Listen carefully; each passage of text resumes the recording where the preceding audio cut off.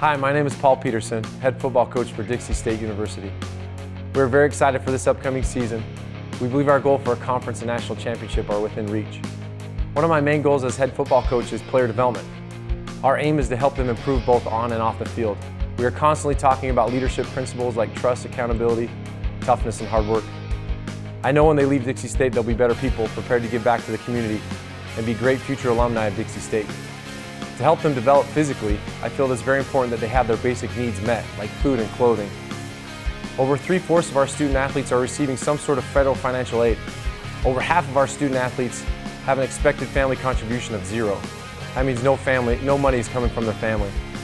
The cost to outfit each player is right around $500 a year. In the past, we've asked our student athletes to help pay for some of this gear. With your help, I know that we can raise enough money to meet this financial obligation.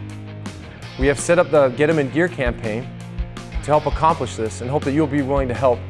As you can see from the flyer, if you were to give half of what the student athletes are required, $500, you'd be helping sponsor a student athlete.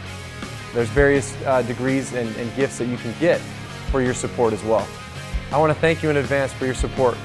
We will represent this community and this university well. Go Trailblazers.